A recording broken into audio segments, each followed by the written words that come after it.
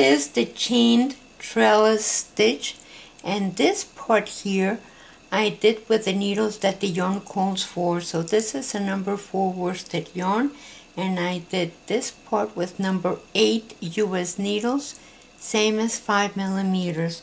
And this part here, which is the one that I like most, I did with number 10 US needles, the same as 6 millimeters.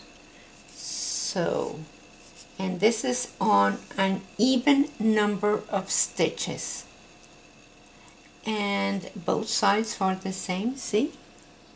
So this is very nice. A summer blouse would look very pretty, even to put over your bathing suit. So let's do this. It's a 1-row repeat, so very simple. The first one and the last one I am going to purl. So there we go. And now my yarn stays there because I'm going to do a yarn over. This is where the repetition starts. Pass 1, knit 1, and the one that you passed goes over that last one. Again, yarn over, pass 1, knit 1, and pass this one over.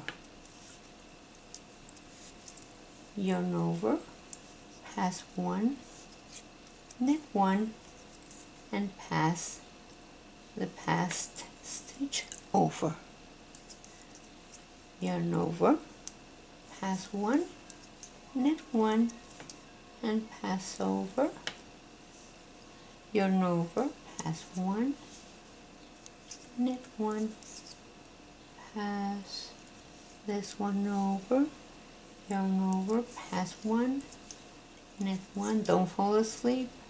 I know it's very repetitive, but it's a very easy stitch. So yarn over, pass 1, knit 1, and pass this one over.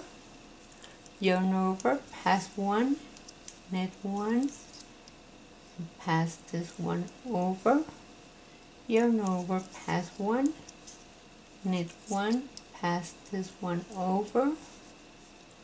Yarn over, pass 1, knit 1, pass this one over, and the last one we purl.